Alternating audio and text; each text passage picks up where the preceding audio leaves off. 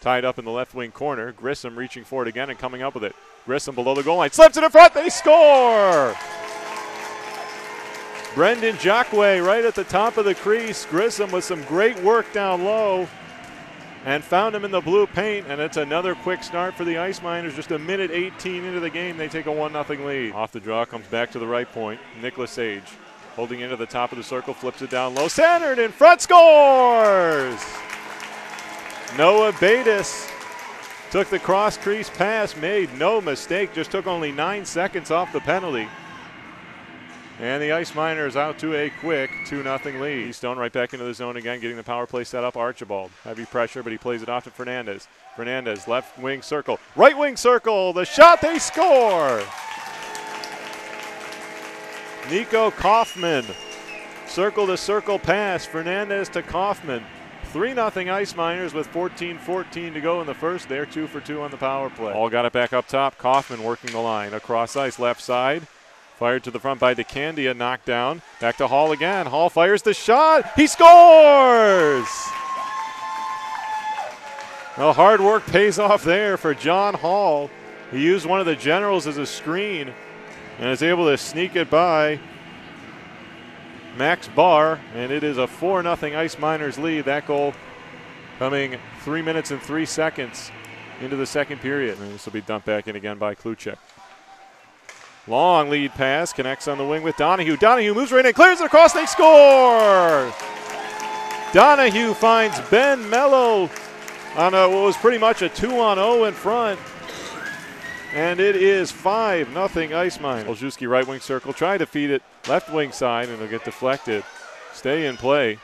It's one of the penalty box attendants. Now a goal by the Ice Miners, short-handed.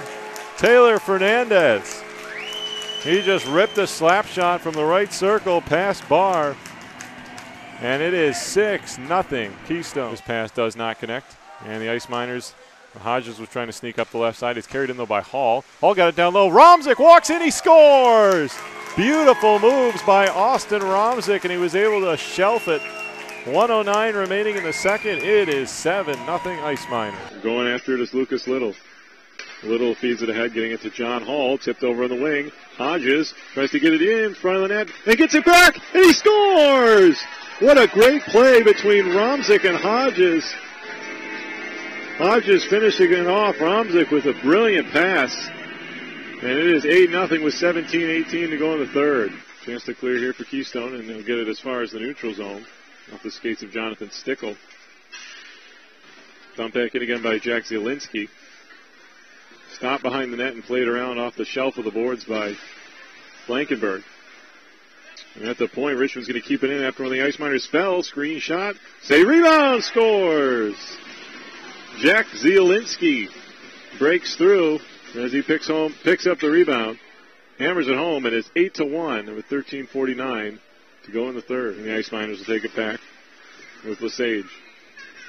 Lesage around to Jacquet. Back to Lesage. 1:40 remaining in the game. Ice Miners are going to have 2 big wins this weekend to propel them into opening night. Spinning and falling is Jaworski. Behind the net, centering pass, scores! Jonathan Stickle. Well, he's been relatively quiet tonight compared to last night's explosion. But it's another 9 spot for the Ice Miners with 1:27 remaining in the game. Stickle with his 4th goal of the weekend.